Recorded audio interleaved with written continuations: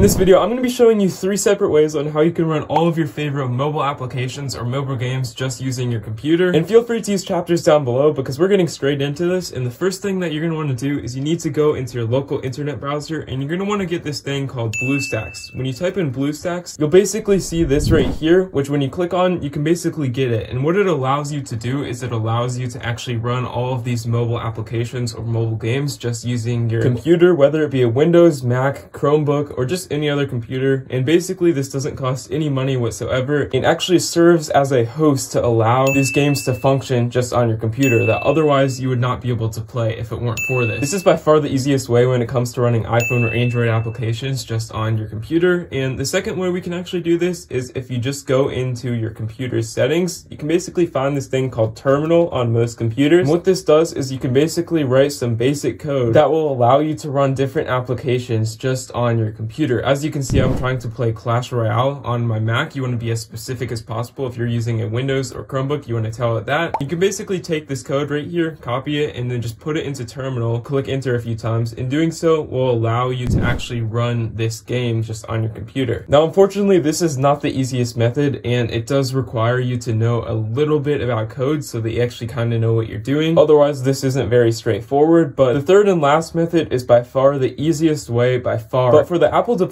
or for the Android device, what you're going to need to do is you need to go into your computer settings, and this one is called iPhone mirroring just on your Apple computer. But if you're using an Android, you can basically get this thing called screencasting, which is automatically built into your computer, and it basically allows you to actually run your iPad or iPhone just on your computer like so. And you can basically use it as you normally would just on your computer, obviously. You can see right here, I can basically use my iPhone, or if you want to use an Android, again, use screencasting just as you normally would, but on your computer. This is the easiest method by far, but if you're unable to do this, definitely go for the BlueStacks approach. But those are the 3 different ways you can actually do to run mobile games or applications just on your computer. If you found this helpful, please consider liking this video and subscribing. We're trying to hit 10,000 subscribers. So yeah, have a great day.